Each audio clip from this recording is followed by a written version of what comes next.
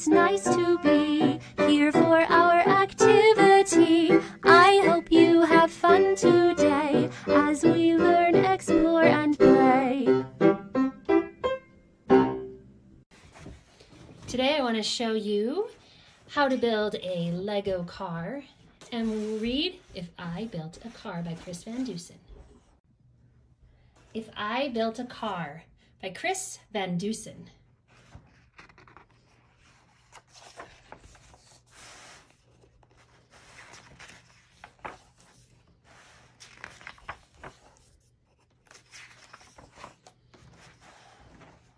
Jack, from the back seat, said to his dad, "This car is okay. This car is not bad, but it's just a car. Nothing great, nothing grand.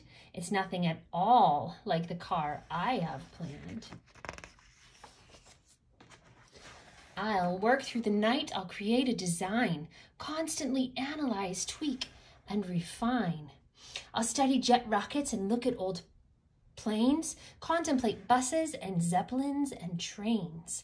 To make it as smooth and as sleek as an eel, I'll borrow ideas from the Wienermobile. So sit back, relax, stay right where you are. It's time to reveal my spectacular car." You'll see that I've added a lot of neat things. Flush fender skirts and retractable wings, 3 headlights up front, 4 tail lights in back, plus 2 giant fins like our old Cadillac. My brand new design will be curvy and round with special jet engines that don't make a sound. I'll paint it bright colors with accents of chrome and top it all off with a plexiglass dome. I'll build a safe car, just as safe as I can, because safety is job number 1 in my plan. It may look like steel from afar, you can't tell, but it's actually made of a polymer gel, a space-age concoction that I just invented. So in a collision, my car won't get dented. It simply absorbs what we happen to hit, and folks would be fine in the seats where they sit. Come with me now, and I'll show you inside. I've put in a couch. It's comfy and wide, plus a fireplace, fish tank, and here's something cool. The floor can slide open, and look, there's a pool. Now, step right this way to the back of the car, and note the red button marked Instant Snack Bar. Say you were hungry and wanted a treat, just press it, and instantly good things to eat appear in a flash. Anything that you please, from hazelnut pudding to aerosol cheese. After you've eaten, you might like a nap, and Robert and the robot makes napping a snap. I've built him right into the back of the chair. He's out of the way. You won't know that he's there. But when you get sleepy and rise from your seat, the chair spins around without missing a beat. Robert the robot will take the controls, and he's guaranteed not to hit telephone poles. I see you're impressed with all that's inside, so start up the motor. Let's go for a ride. A car that smells good? Now that's something new. But if I built a car, that's just what I'd do. Inside the engine, I'll add a machine to capture the odor of burnt gasoline and change it to something more pleasing to noses, like blueberry muffins or freshly picked roses. Now that we're cruising, let's head to the lake. There's no need to panic or slam on the brake. My car can do something very few can. The fenders will float like a catamaran. We're skimming the waves and we're having a ball. But wait, hold your horses, 'cause that isn't all. Boating is fine till we get the urge to dive underwater. Then just hit submerge. Robert will drive as we burble about. We can see catfish and we can see trout.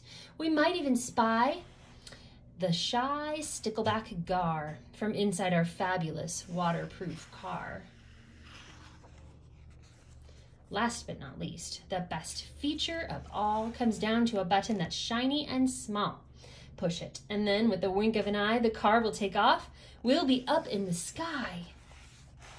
We'll fly over land, we'll fly over seas to Alaska, Nebraska, Bermuda, Belize.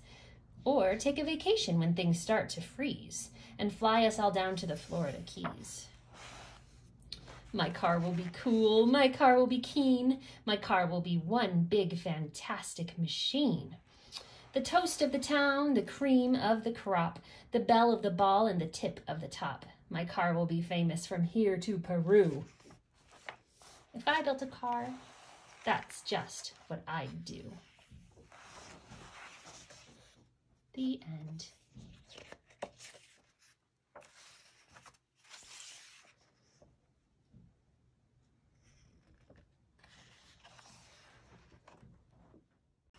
This is how we built our Lego car. First, you take one of these edge pieces and attach it on to a longer piece. Show what that edge piece looks like on the bottom. Oh, okay. Thank you. So it's like a little corner piece. Yeah. Okay. So we attach it like that, and then you put it on like that so you see how those are flat. Then you take a tour piece, put it right there, and you start building down on the car. Next, you take a wheel piece and you attach it to the edge right there. Then you take another and attach it onto the front, like this. You flip it back over, and then you take 5 of these pieces, and then the squares, and build them all up, and then attach it like that. And then you take a piece like this, and then attach 2 of these smaller pieces to it. You attach that to the top, so it has a room for the balloon. Next, you take a piece like this, and you place it on top. And if you'd like, you can have a little Lego minifigure that you can stick on the top so it can ride. Now, can you show how you blow it up and set it off? Okay. Just real quick. This is how you blow it. So do you have to blow up the balloon with it in there? Yes. You don't, because I've done it both ways. Oh. You can blow up the balloon, twist it, and then stick the piece on. If that's easier. Okay. You can do it either way, though. And then you let go, and your Lego car should move. Okay. You let it go?